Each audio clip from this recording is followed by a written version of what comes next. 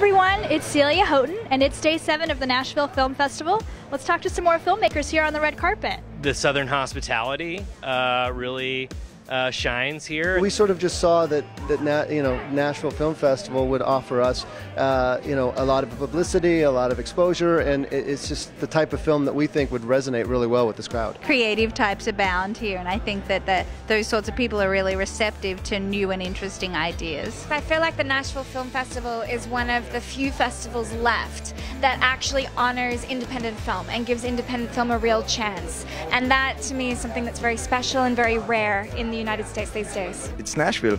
You have to come. Welcome to the Nashville Film Festival!